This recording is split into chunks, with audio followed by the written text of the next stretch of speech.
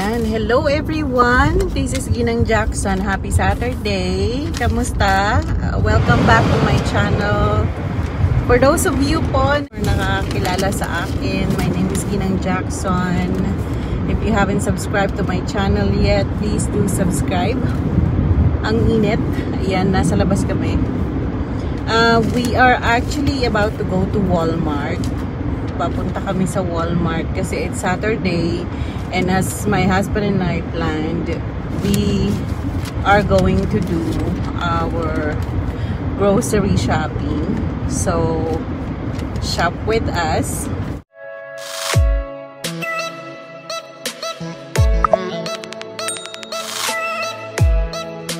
We'll try to buy everything on here para sa 1 week na budget.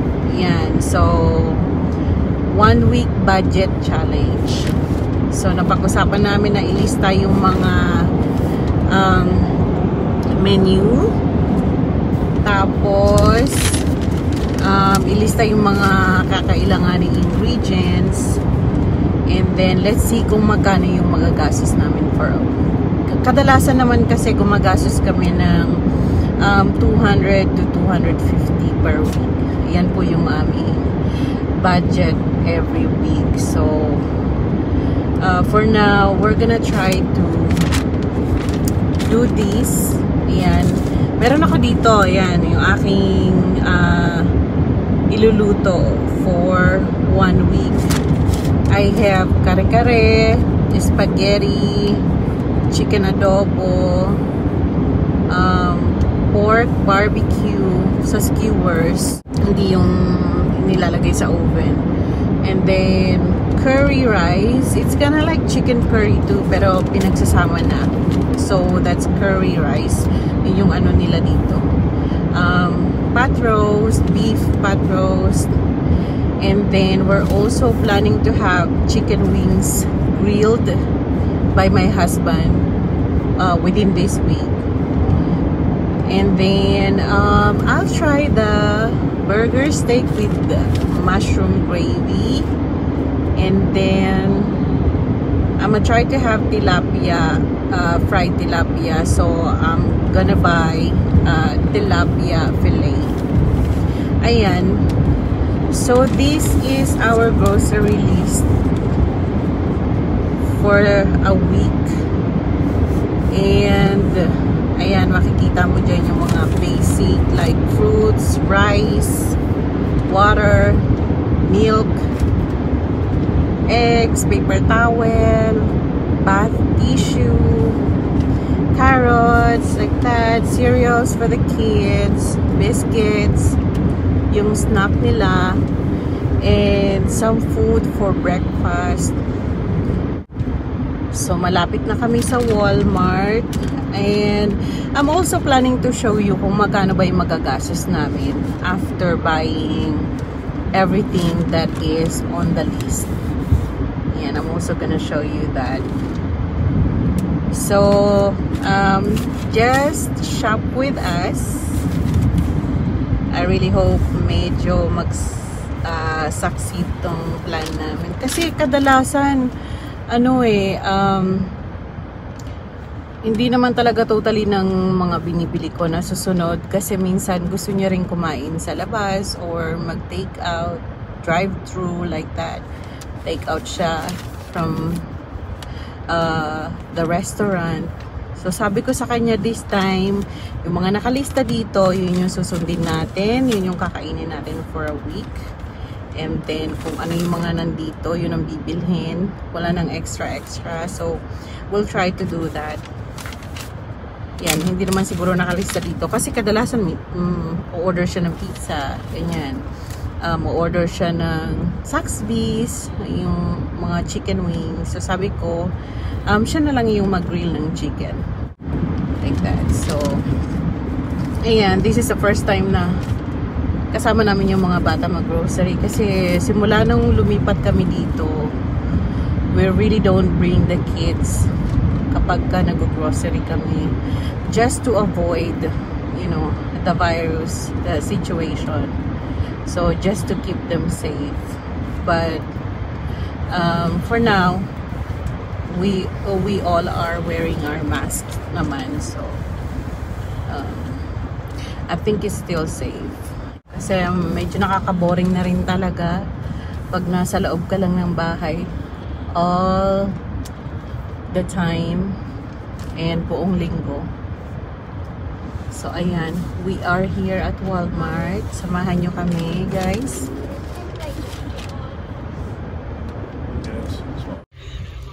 So we are here at Walmart.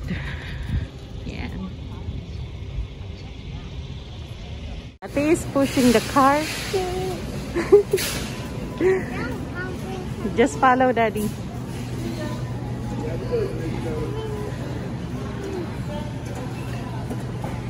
Yeah. We have bell pepper, carrots, and then we'll add cabbage. Yeah.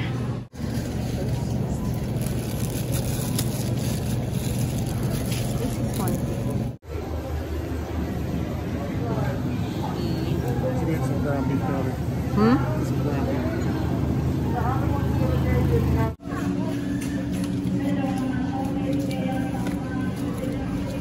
Already have some of the items in the push cart.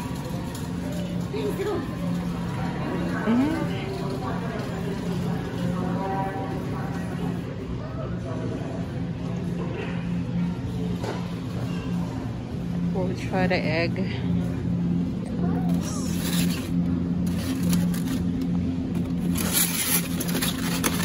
So we'll be checking if this one has product. Okay, wala na nga.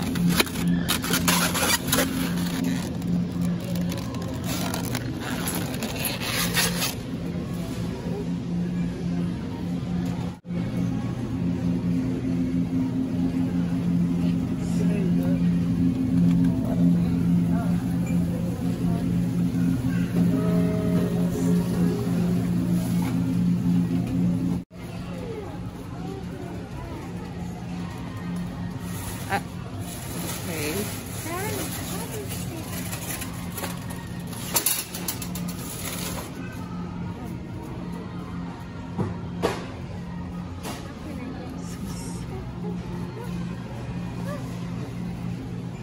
So this is what we're going to buy for Halloween.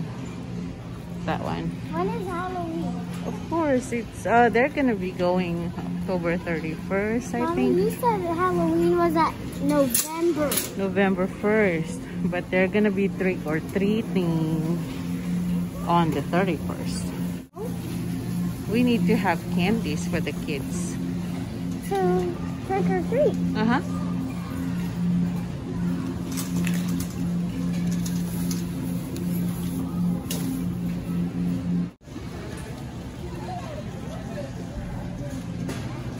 Grapes. So there's a lot of soda. You said you like grapes, Mahay. Do you want me to get you a Coke? Oh, I thought that was water, but it was Sprite. I wanted the clear bottle.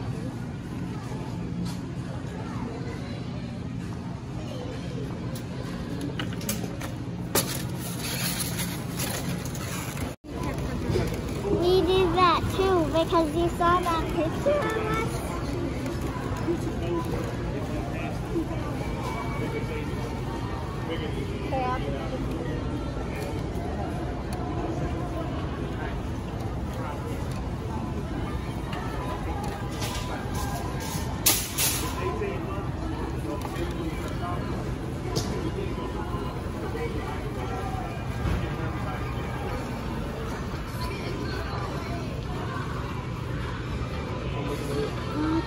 This is for Bruno.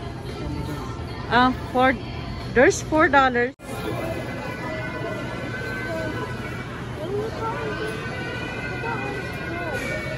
Huh?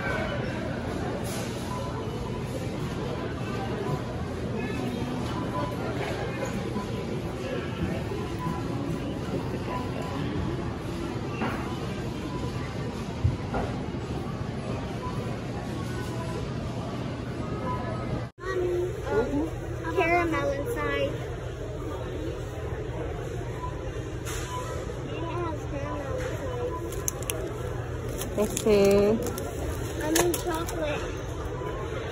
you're not gonna take care of that after you eat, that's why.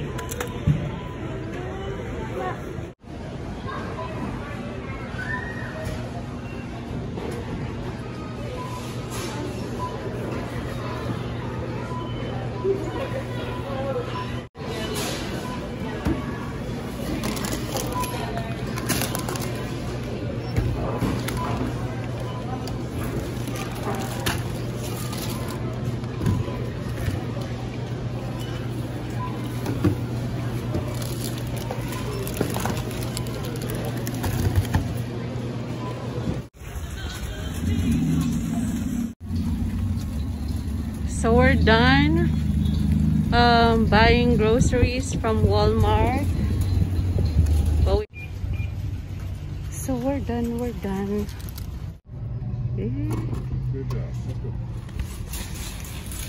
Okay, you go there. You go. So put hand sanitizer after the grocery shopping. Give some sister. So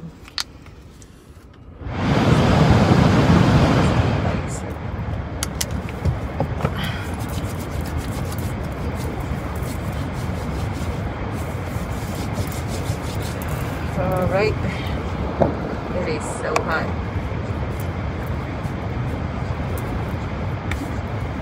Ah, init.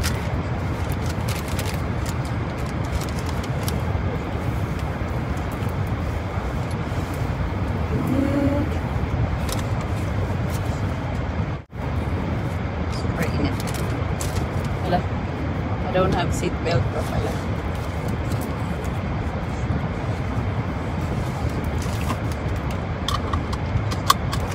Mukhang ililitsyon na ako. So guys, we're done at Walmart. Actually, most of the things that I put on the list, we bought that already, except for the meat, because we usually get our meats from Publix. We like it better. So our next stop will be at Publix. How many minutes away, Mahal? Okay, so 17 minutes from here.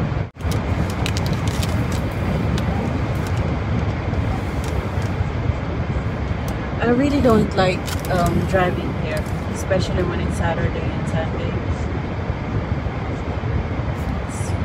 Really busy.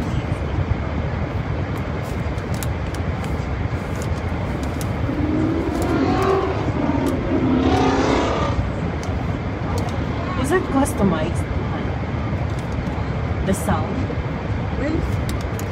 Why do people like that? Just the attention.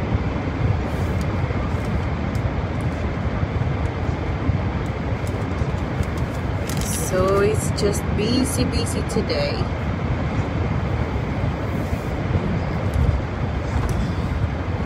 Watch out.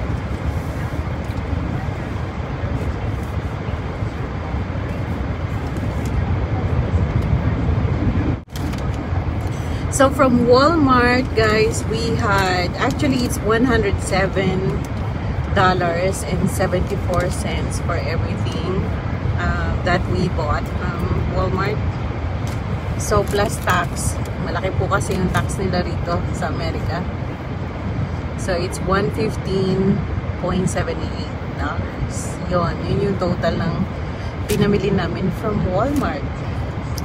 Let's see kung magkano yung madadagdag after buying some of the things from Publix. So we are here at Publix supermarket and we're just gonna get the meat. Ito yung mga presyo ng ng fish. Ito. May tilapia. Salmon. I have the salmon and tilapia.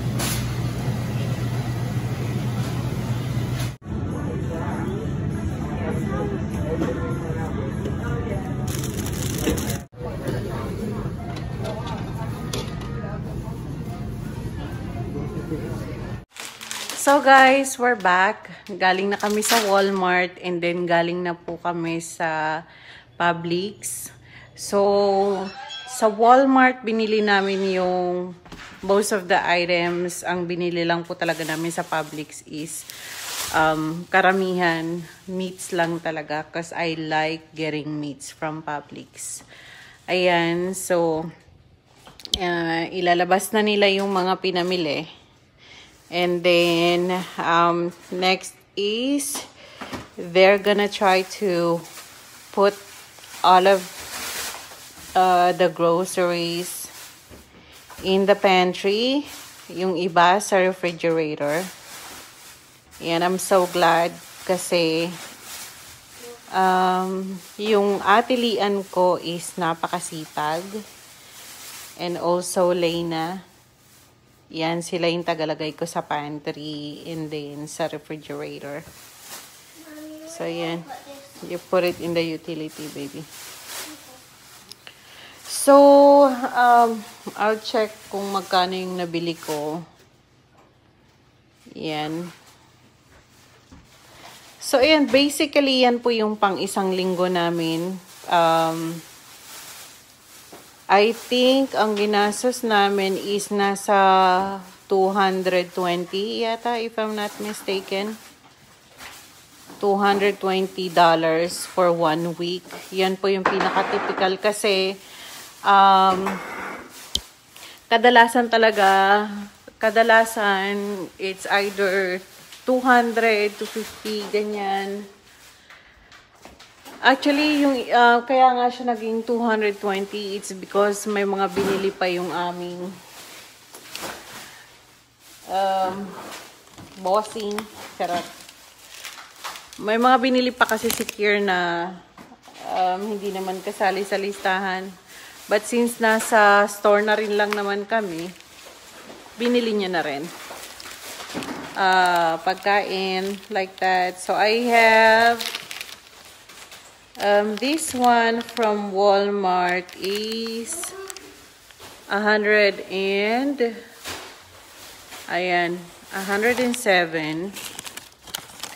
Tapos ito naman pong from Publix.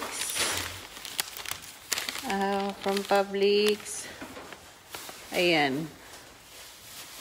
So, plus the tax, it's 96 actually. 96 plus the tax, 103. Yan. So, 103 and 150, 218. So, I'm so glad. Susubukan na lang namin talagang ma-follow yan. Kasi, super laking katipiran pag ganyan yung gagawin namin. Nagkukupon din ako, guys. I really like saving a lot. Especially sa mga laundry detergents. And then, yung iba, sa mga pagkain, ganyan, may mga coupons din naman kasi for food. So, dati nagko-coupons ako and I so enjoy that. Ngayon lang talaga hindi kasi medyo busy pa ako. I think I'm gonna start buying newspaper tomorrow kasi every Sunday nire-release naman nila yung newspaper with coupons na insert sa Sunday newspaper. So, I will try and I will see what's on sale. Lalo na ngayon, I really need to do couponing kasi nga malapit na yung trick or treats. Kadalasan sa mga chocolates yan, on sale yung mga yan. And then, gusto ko rin sanang makatipid when it comes to laundry detergents. Ang dami ko talaga noon. I'm gonna show you. Kapag medyo nalinis ko na yung garahe ko, arrange ko yung aking stockpiles. So, ayan. For now, yun lang po. I really do appreciate you guys shopping with me today. Going with us to Walmart and Publix. Salamat po sa mga nanood. Kung bago pa lang po kayo at kaka-tune in nyo pa lang, hello po. My name is Ginang Jackson. Kung hindi pa po kayo nagsasubscribe sa aking channel, please do subscribe po and hit the notification bell para updated kayo sa aking next videos. Ayun po. So, I'm planning to do some couponing in the future. Sana po masamahan nyo rin po ako pagdating sa couponing ko. Couponing adventure. Ayan, ganyan. So, kung meron po kayong mga bagay na gustong i-suggest, baka po gusto nyong mag-comment, comment lang po kayo sa comment section. And then, please po, kung nagustuhan nyo po yung aking video, give me some thumbs up and like and comment. Kung gusto nyo pong i-share sa iba natin, kapwa Pilipina, I would really appreciate that. Thank you so much po sa mga subscribers ko and sumusuporta sa aking video. Thank you so much. And sa mga magsasubscribe pa lang po, salamat po ng marami in advance. Yun po. Bye!